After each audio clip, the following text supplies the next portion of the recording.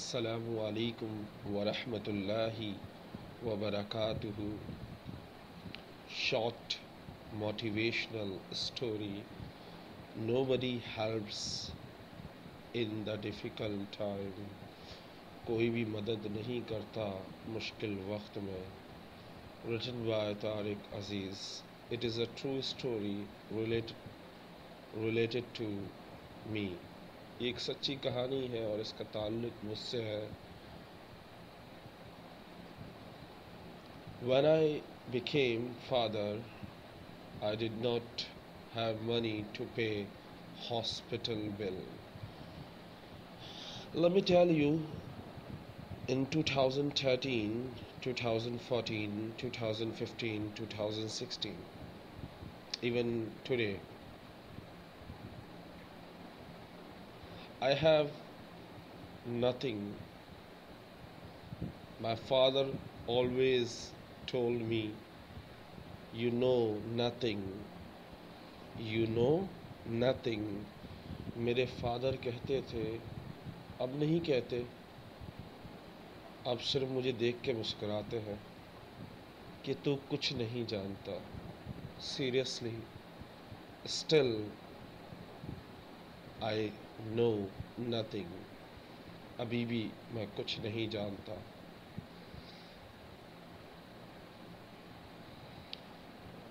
मैंने I had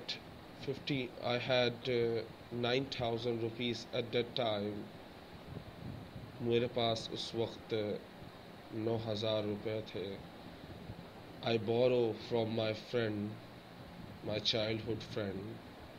That money I borrow from my friend. मेरे पास 9,000 रुपये थे और मैंने अपने बचपन के दोस्त से मांगे थे. क्योंकि I had to pay, मुझे अदा करने थे. इन हॉस्पिटल के लिए मुझे अदा करने थे.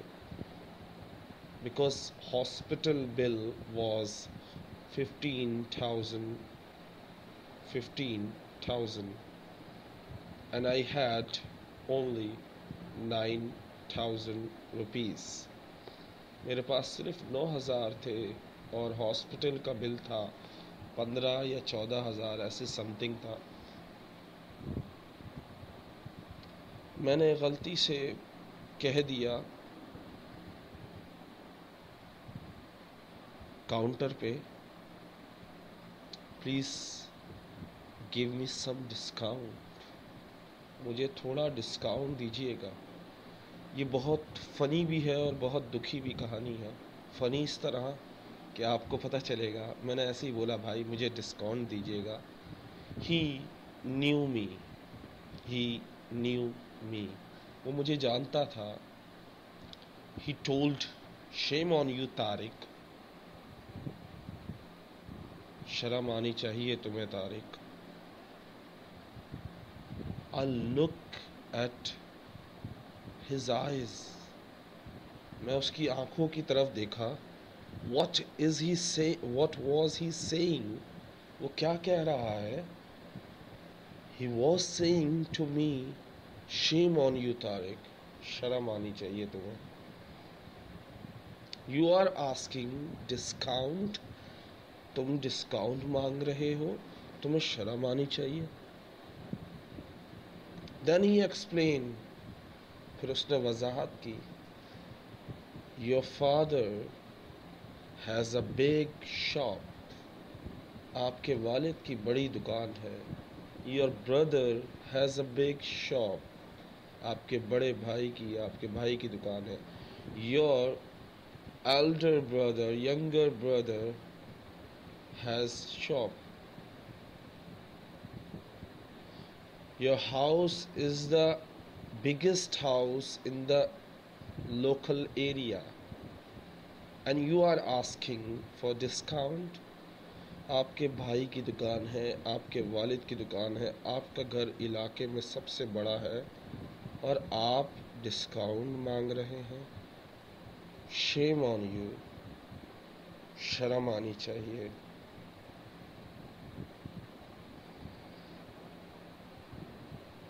My father is a businessman. My brother is a businessman. My second brother is a businessman. But I am just employee.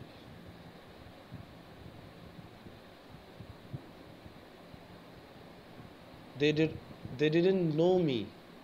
They knew my father. They think I live like them. یہ وہ یہ سوچتے تھے, سبھی سوچتے ہیں طارق ایک سیٹھ ہے, کیونکہ ایک بڑے سے گھر میں رہتا ہے, اس کی تنخواہ کم سے کم پتہ نہیں کتنی ہوگی. کوئی یہ نہیں جانتا کہ طارق دوپہر کا اور رات کا کھانا ہی نہیں کھاتا کیونکہ پیسے نہیں ہوتے. لیکن سب وہ دیکھتے ہیں جو نظر آتا ہے, کہ اتنا بڑا گھر ہے جس میں میں رہتا ہوں. جس گھر میں میں رہتا ہوں اس میں کبھی کسی نے جھانک کے نہیں دیکھا کہ کس طرح رہتا ہوں. Even my brother never gave me something. کہنے کا مطلب یہ ہے, میری زندگی شروع ہوتی ہے مذاق سے اور مذاق پہ ختم ہو جاتی ہے, کیونکہ یہ اس شخص کی غلطی نہیں تھی کہ اس نے مجھے بولا شیم آن یو طارق. جو اسے نظر آیا وہی اس نے کہا. یار اتنے بڑے باپ کے بیٹے ہو, تمہارے بھائی اتنے اچھی ہزاروں لاکھوں روپے کما رہے ہیں اور تم ڈسکاؤنٹ مانگ رہے ہو, وہ بھی 15,000 میں. At that time my salary was 10,000 rupees. At that time my salary was 10,000 rupees. اس وقت میری سیلری 10,000 تھی. So let us start. اور لوگ آج تک اس بات پہ ہنستے ہیں کہ طارق سیٹھ نے ڈسکاؤنٹ مانگا. یار شرم آنی چاہیے طارق سیٹھ, تمہیں شرم آنی چاہیے, تم نے ڈسکاؤنٹ مانگا. Then after that I never ask for discount. I never say please give me a discount, because I knew if I ask nobody help, nobody think I'm a poor and I'm look like a rich man. This is reality. یہ حقیقت ہے. میں لگتا امیروں کی طرح ہوں اگر مجھے دیکھا جائے, میرے والد کو دیکھا جائے, میرے بھائیوں کو دیکھا جائے, اور جس گھر میں میں رہتا ہوں اسے دیکھا جائے, تو I live like a rich man. But the true is, لیکن حقیقت یہ ہے, I'm the poor person. لیکن میں ایک غریب ہوں. And the low middle class. If I talk about myself, I'm a poor. So let us start the story. When I became father, I did not have money to pay hospital bill.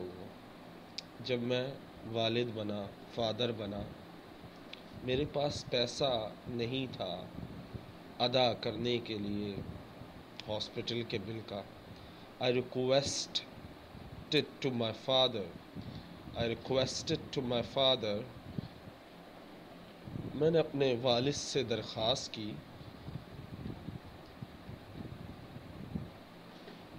اس طرح 2 جملوں میں نے درخواست کی تھی, یا اس طرح بولے یا اس طرح بولے انگلش میں, کین یو گیو می سم منی, کیا آپ مجھے کچھ پیسے دے سکتے ہیں. May I borrow some money, father? May I borrow some money, father? کیا میں تھوڑے سے پیسے ادھار لے سکتا ہوں آپ سے. I asked my father to give me money as a liability.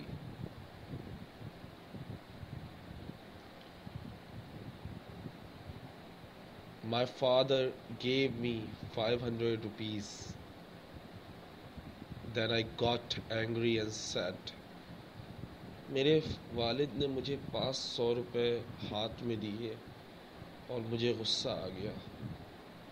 I got angry and said, in this difficult time I need 5,000 rupees and you are giving me just 500 rupees. اس مشکل وقت میں مجھے 5,000 کی ضرورت ہے اور آپ مجھے 500 روپے دے رہے ہیں.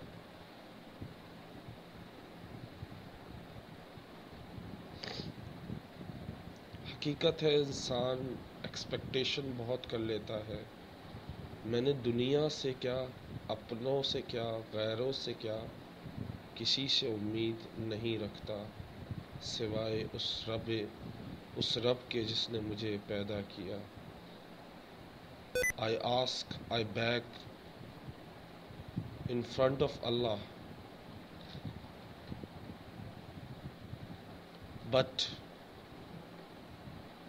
he did not reply. لیکن انہوں نے جواب نہیں دیا، یعنی میرے فادر نے جواب نہیں دیا. He made me realize، انہوں نے مجھے محسوس کرایا that کہ I never saved something for a rainy day. میں نے کبھی مشکل وقت کے لیے کچھ جمع ہی نہیں کیا، برے وقت کے لیے کچھ جمع ہی نہیں کیا، مستقبل کے لیے کبھی کچھ جمع ہی نہیں کیا. اس دن مجھے احساس ہوا جب میرے والد نے مجھے 500 روپے پکڑائے تو میں نے محسوس کیا کہ انسان کو کبھی بھی کسی کے آگے ہاتھ نہیں پھیلانا چاہیے، چاہے وہ اس کا والد ہی کیوں نہ ہو، کیونکہ جب سامنے والا شرمندہ کرنے پہ آتا ہے تو آنسو آ جاتے ہیں. مجھے غصہ بہت آیا تھا لیکن I didn't do anything. I shouted. I hate myself at that time. مجھے اپنے آپ سے نفرت ہوئی اس وقت. I felt I was nothing. میں کچھ بھی نہیں.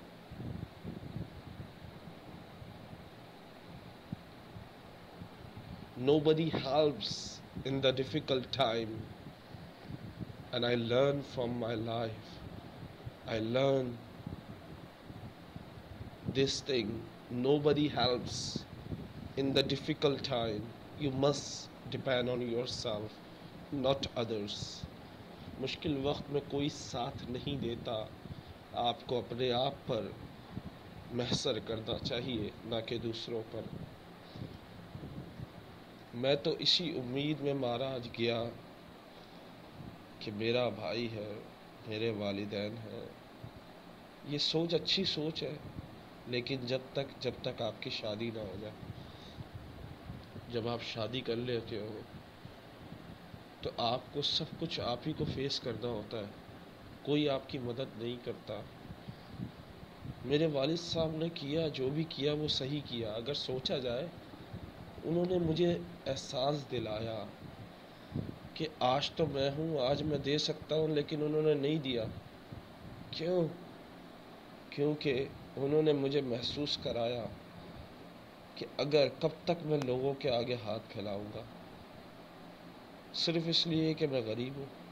نہیں، کیونکہ میں نے مشکل وقت کے لیے کچھ جمع ہی نہیں کیا. میں یہ نہیں کہتا کہ میری 10,000 ہے میں جمع نہیں کر سکتا ہوں. اگر روز 10 روپے جمع کروں، روز 20 روپے جمع کروں، یا مہینے میں 100 روپے ہی جمع کر لوں، جمع کرنے میں کوئی حرج نہیں ہے. کوشش کریں، کسی کے آگے ہاتھ نہ پھیلائیں. مانگنا ہے تو اس ذات سے مانگے جو ذات کسی ذات کی محتاج نہیں. بندوں سے مانگنا چھوڑ دے. بندے طنز کر جاتے ہیں، مذاق اڑا جاتے ہیں، تانے دے جاتے ہیں، دے کر سنا دیتے ہیں، دے کر جتا دیتے ہیں. کن لوگوں سے مانگ رہے ہو آپ جو دے کر آپ کو آزماتے نہیں ہیں بلکہ جتاتے ہیں، اور میرا رب دے کر آزماتا ہے. So depend on Allah, depend on God, not depend on the people. I hope you understand and you learn something new from this story. You have to depend on yourself. آپ کو اپنے آپ پر محصر ہونا چاہیے. Okay, hope you enjoy. Allah Hafiz. Take care.